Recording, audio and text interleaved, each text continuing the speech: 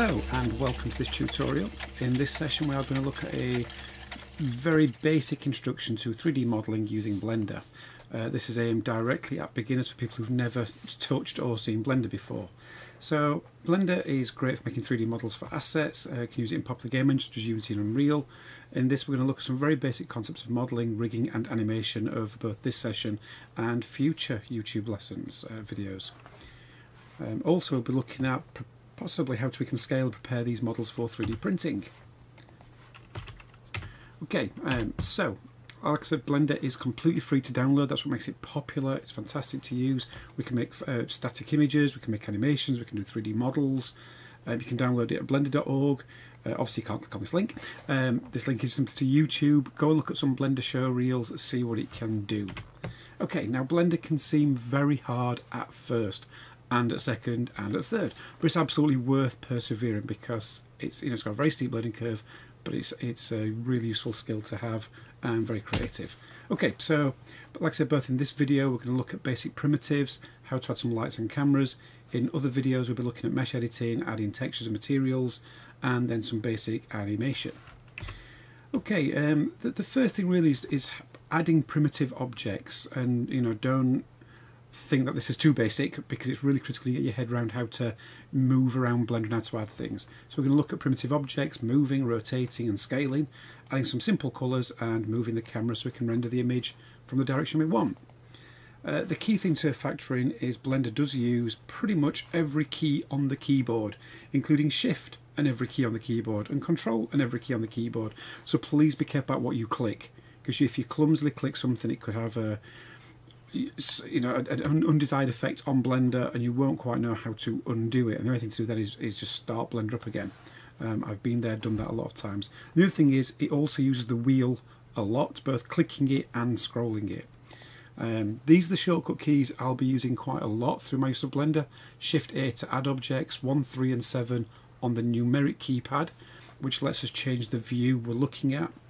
G to grab, R to rotate, S to scale, and then Shift D to duplicate. So it's not copy and paste, it's for duplicating. Okay, when we're in Blender, again these are the icons I'll be using quite a bit of the buttons. This little one for moving an object, this one for rotating an object, and this one for scaling, for resizing an object. And if you want to quickly change the view without the keypad, you can just press these little circles in the corner, that'll flick around the front, side and top views. Okay. A quick thing before we go into it about scale. Blender starts with a default cube. This cube is 2 meters, so it's 2 meters wide, high and deep. The reason I think this is really important is if you export a model you have made, say for example you put this into Unity and then put a VR headset on, this will be a 2 meter cube. So this is taller than I am. I'm 6 foot tall.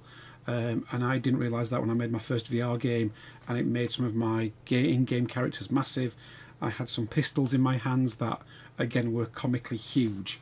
So you have to learn how to scale things appropriately for exporting purposes. Now I found this image on Reddit a few years ago. I reached out to the guy, said how much I liked it, could I use it in one of my lessons, and he said yep, no problem, I'll put a link below. But what I want to try and do is recreate something similar to this, a simple box man. So we're just going to experiment with putting cubes in, moving and scaling till we've got something similar. Mine will not be as good as this. So we're going to jump over into Blender. We've got the splash screen, so I'm just going to click for that to go away. And there we go, we've got the default cube. Now like I said, we can see the dimensions, it's 2 meters, it's telling us right there. So I could resize it now, but I'm not going to. And in each one of these little squares represents a 1 meter square.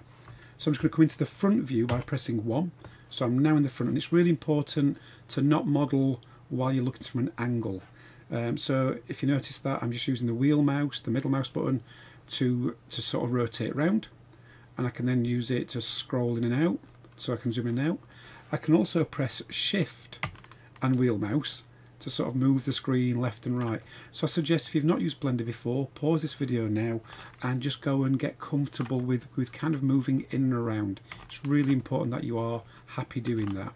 Okay, so I'm going to come into front view. That's what is going to be my head. So I'm just going to use the blue arrow just to drag it up a little bit. and I want another box to act as the body. So again, I'm coming back into front view. I do this a lot, flicking side view to see how it's looking, then flip back to front view. I'm going to go onto the add menu, mesh, cube. So I've now got another cube. Now I did go onto the add menu, mesh, cube. I could have just pressed Shift A to bring up the same menu.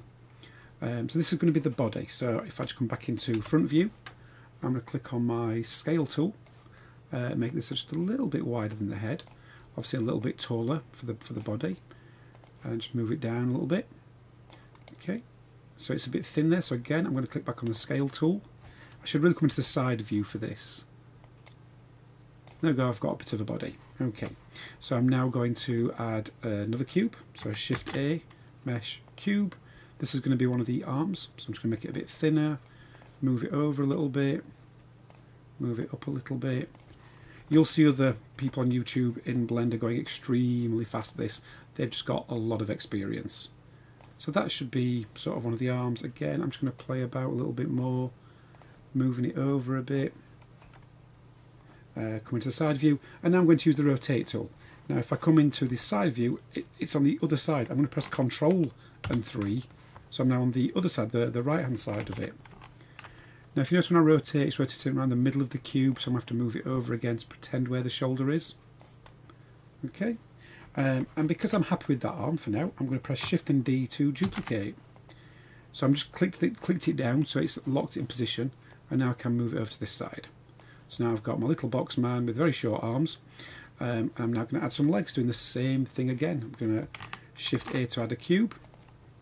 I'm going to grab G to grab, move down. I'm going to scale it, so I'm pressing S to scale.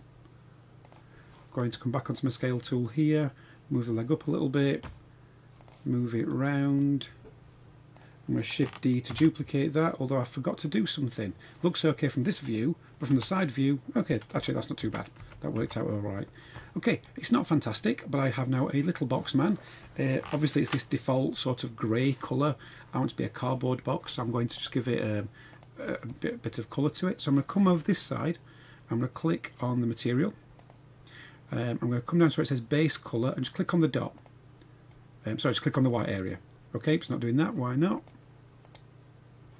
There we go, that's what I wanted. I don't know why it didn't work before. I'm just going to find sort of a light kind of brown colour. Just moving the sliders around a little bit. I mean, if you know your colours, you can also click insert RGB and type your numbers in. But I'll choose the colour wheel, that'll do. Now if you notice, nothing's changed, because I'm basically in this render view up here. And if I just go that view, I've got wireframe, I've got grey, I click on there, and I've now got the brown colour. And this has now gone on to sort of the viewport shading. So I'm going to click on the other ones. I don't need to click new, I can just click the little arrow and I can choose the same material. And just keep on going until it's all coloured in. The reason for using the same colour over and over rather than creating new ones is if I suddenly think, oh, I don't like that one, I want to change it, I want it to be more, I don't know, blue. I can just click on this material and I can change it, and it should change all of them. There we go, it's changing all of them. Also, I should really rename this tutorial, this colour. Yeah, it makes it easy to see later, and it also makes it more compatible if you put it into Unity later on. Okay, so I've now got that. I'm not actually happy with that colour. Move around a bit. So there we go, I've now got my little box man, and that's what I'd like you to do, is go and try and create your own little box man, be more creative, add more boxes, add more limbs, change the scaling a little bit. And once you've done that, we can now render this image. If I press F12, it renders the image, and it's like, well, that doesn't look quite right. It's because the camera's there. This is what the camera's seeing. If I just carefully come up here and just pull this window out, that's what the camera's seeing. I pressed 0 to say what the camera can see, and now I come back into this view, and I'm going to press 7. 7 takes me to the top view, and now I can move this camera around just like I would one of the objects. I'm pressing G to grab. I'm going to move the camera around a little bit. I'm going to come to the front view. I'm going to play about so I can rotate the camera. I'm still not happy too much with that, so I'm just going to zoom out, pull the camera out a little bit, pull the camera up. Okay, so you sort of see where that's going now. I've got the camera's in view. If I press F12 now, that's where it's viewing from. Now this is just a pre-render, it's not saved. If I want to save this image, I go on Image and Save. So the final step of this really is to maybe move the light. You could see that it was obviously all in shadow just there.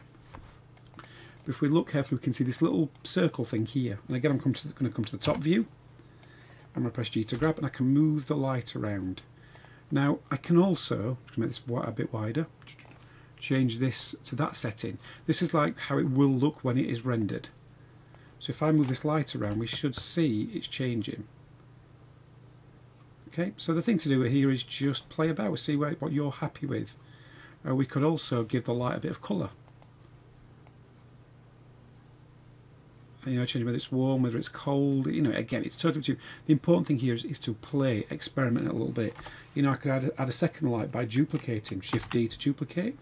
Put another light. I could change the colour of this light a little bit. I could change how bright it is. In fact, I'm just going to type 500 instead. And again, the key thing is to play, experiment, add more boxes, add a box for the ground, try change the colours a bit, add more lights. And when you're ready, press F12, render your image and save it. Okay, I shall see you in the next tutorial.